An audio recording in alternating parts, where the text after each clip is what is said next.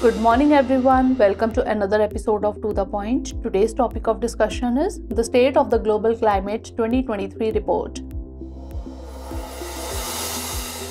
First of all, let's see why is it in the news. Recently, World Meteorological Organization released the State of the Global Climate 2023 report. Now moving on to major highlights of the report.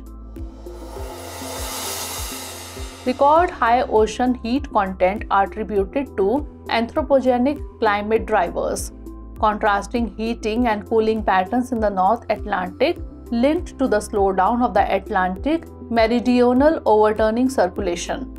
Global average sea surface temperatures reached record highs with exceptional heating observed in various regions. Increase in marine heat waves and ocean acidification posing threats to marine ecosystems. 2023 marked the warmest year on record with accelerating glacial retreat and Antarctic sea ice loss.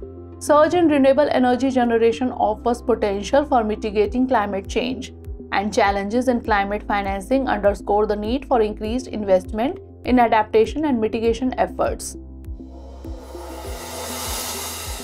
Now let's discuss about socio-economic impacts of weather and climate hazards.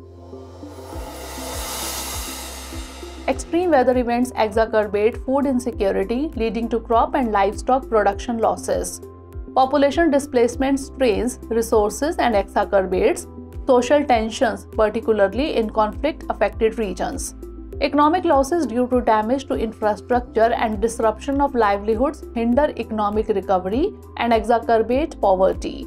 Climate-related disasters widen inequality gaps and affect progress towards sustainable development goals.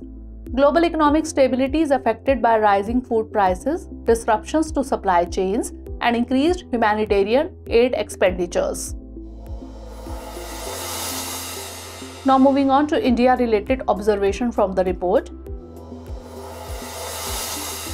India experienced an increase in the frequency and intensity of extreme weather events, including heat waves, floods, and cyclones.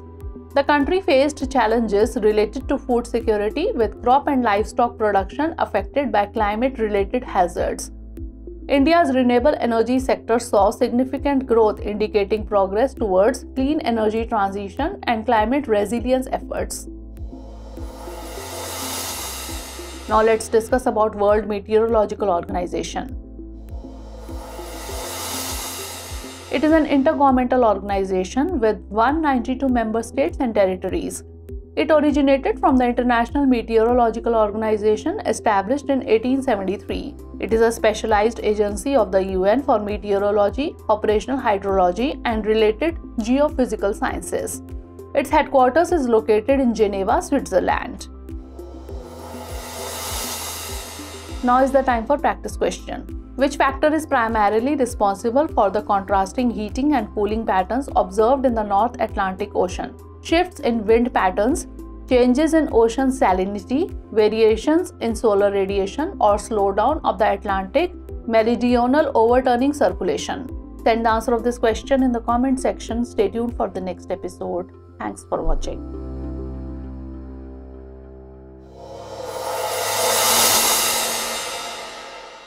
For more informative content, like, share and subscribe, and do not forget to press the bell icon to get the notifications.